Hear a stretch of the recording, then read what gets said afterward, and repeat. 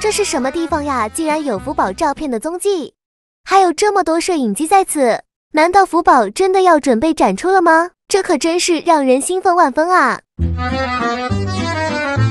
据悉，在昨日，也就是5月17日，神树坪基地突然出现了神秘的摄影机，众人纷纷开始猜测，满心期待着福宝或许即将要闪亮登场。然而，官方到目前为止还尚未发布任何相关通告，对于福宝的具体安排也没有轻易的给出结论。不过，神通广大的粉丝却拍摄到，有摄制组在现场紧锣密鼓地搭建舞台，并且大家熟悉的韩国饲养员江爷爷和宋爷爷与福宝的合影也挂在了院墙之上，看来这并非虚言。大家也在揣测5月20日这个即将到来的特别日子，不知福宝会不会在这格外浪漫的日子里被宣布能够顺利与大家见面呢？这些都让大家心生感动，福宝要回来了，他承载着我们太多的期待与喜爱，真的非常希望能够尽快搭乘飞机前往去见到他，感受那份重逢的喜悦与温暖。